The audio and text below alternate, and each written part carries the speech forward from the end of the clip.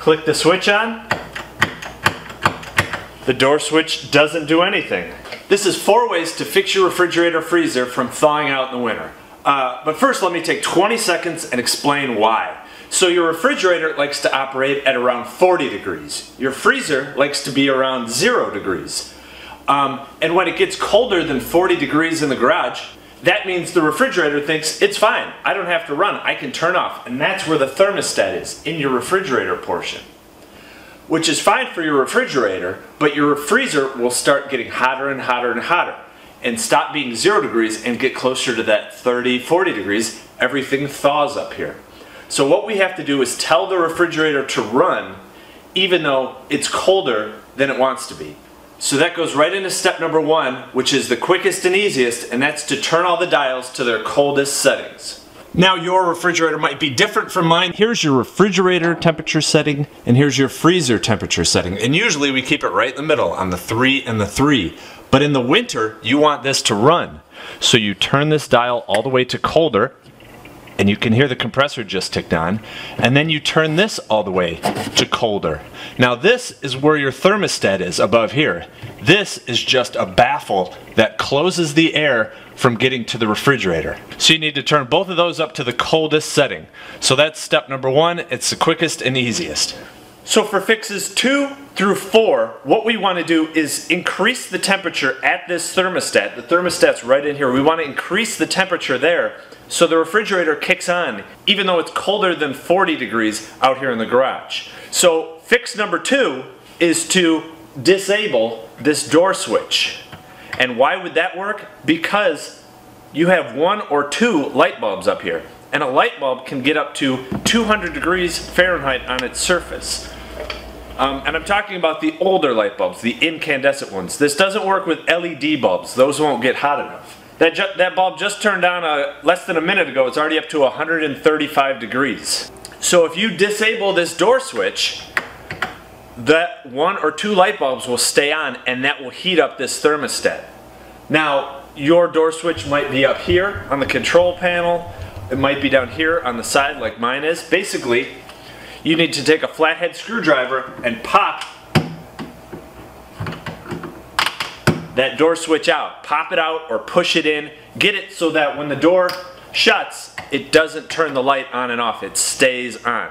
So that's fix number 2. So the third fix, which is what I'm going to be doing, is similar to fix number 2, except I'm going to be installing just a switch. And I'll show you how I do that. But first I want to talk about fix number 4. And that involves installing a heater element up here in this board. So let me take this control panel down and explain what I'm going to be doing. And for that I need a 1/4-inch socket driver. Sometimes you can use a flathead screwdriver, but some type of 1/4-inch socket driver works on 99% of these screws here.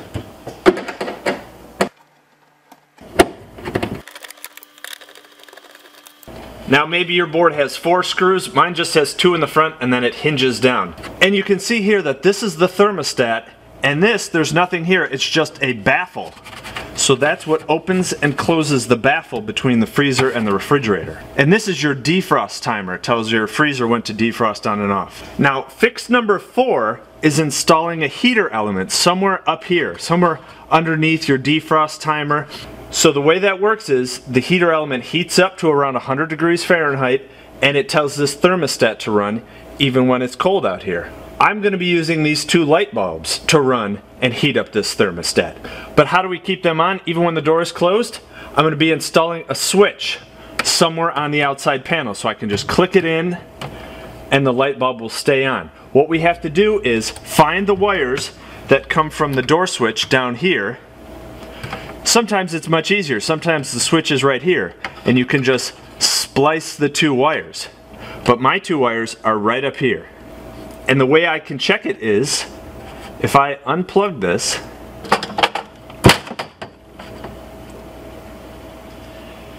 and I take a short little lead of a wire, I can connect 2 ends and turn that on. Basically I'm making a jump and not going through the switch. So here's the switch that's not activated. I can use 2 wires and I can jump those 2 connections. So I'm going to be installing a switch which does this. And again, I'm only doing this with the power on to show you how it should be done. You should definitely unplug the refrigerator before doing anything and messing with the wires. Now again, fix number 4 is installing that heater element, but most of the time people install the switch anyways because they didn't want that heater element running in the summer. So they wanted to be able to switch it off in the summer, switch it on in the winter. So most of the times people were buying a little switch like this anyways. So what I'm going to be doing is, I had a different switch in the basement and it fits perfectly right here in a little opening. And most of the times you're going to have to get a Dremel or a drill or a hacksaw and cut out a little opening for one of these 2 switches.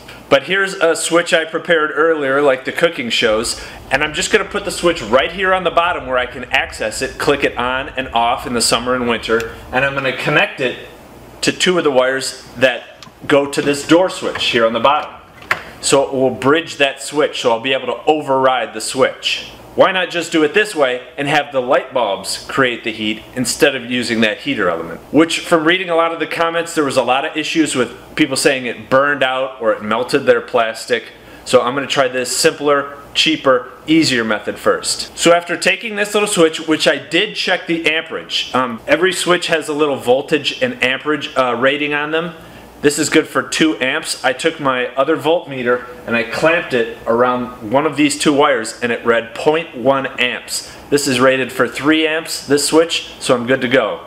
This cord is just from an old lamp cord that I used, just cut it off. So for this I grabbed a couple things. First, I unplugged the refrigerator. For this, I'm definitely gonna not be working on it when it's plugged in. Second, I grabbed this type of wire stripper, which will grab the wire and pull it apart. You could do it with this, but I think this will work a little better. And I grabbed a flashlight, a headlamp that I can use, and a hat because it's -8 outside and it's freezing in this garage. So we have these pulled apart and I'm just going to try to strip them right here in the middle. That worked. Perfect.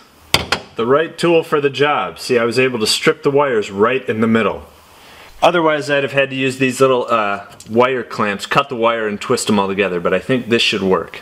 Next I'm going to feed the switch up through the hole in the bottom, and I will connect these wires to that. So there's our spliced connection. I'm going to put some electrical tape on this and then reconnect it.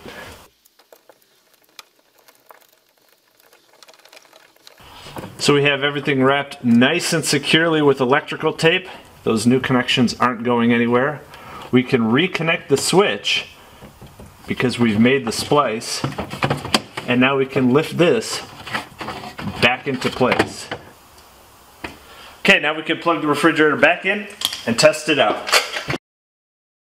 Now here is the refrigerator as it looks. The button is right up here. Right now the door switch still turns it on and off. Let's see when we click the switch on. The door switch doesn't do anything. Shut the door and know that the light is still on.